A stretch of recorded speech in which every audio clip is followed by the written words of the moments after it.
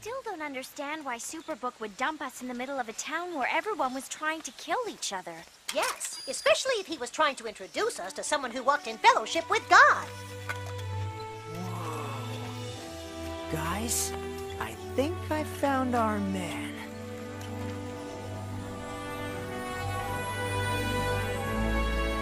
Build an ark from cypress wood and waterproof it with tar, inside and out. What's an ark?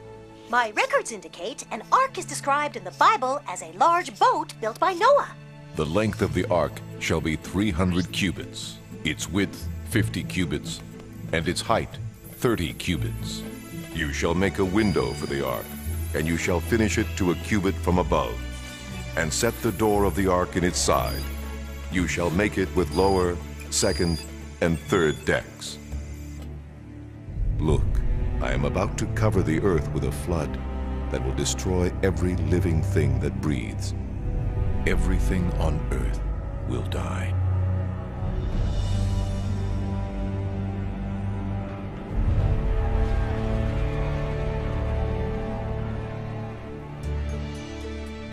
But I will establish my covenant with you, and you shall go into the ark. You, your sons, your wife, and your sons' wives with you.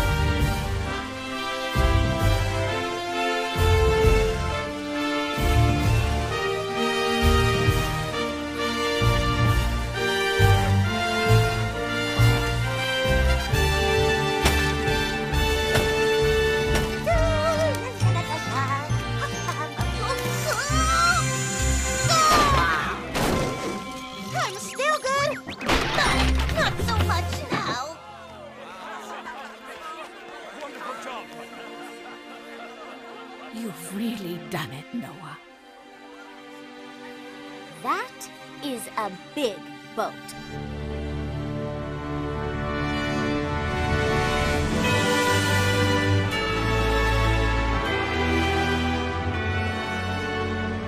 You are correct, Joy. A very big boat, which we have built in the middle of nowhere with no water in sight.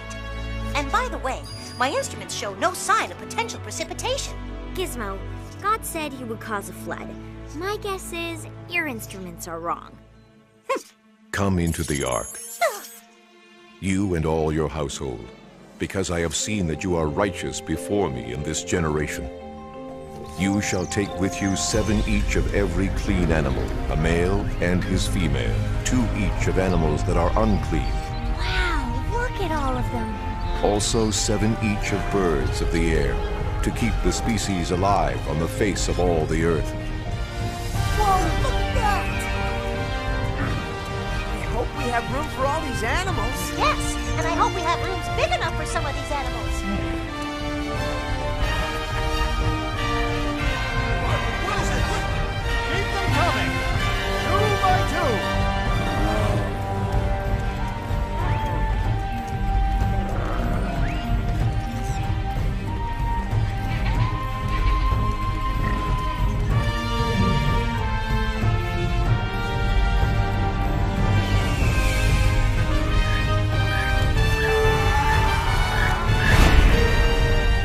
Sacrificial animals to the right, non-sacrificial animals to the left.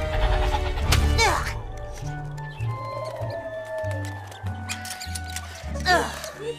It's a good thing cows don't fly. Ugh.